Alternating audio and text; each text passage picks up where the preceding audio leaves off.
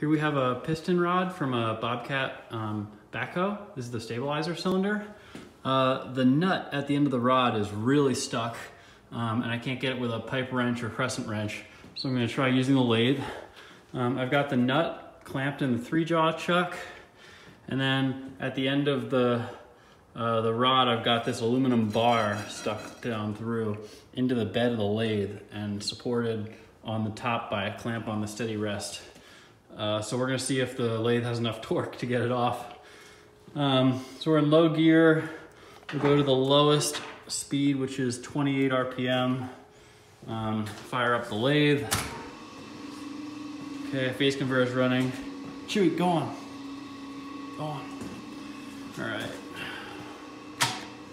So we're gonna wanna go run the lathe in reverse to back the nut off. So throttle's down here, I'll do that, and we'll see what happens.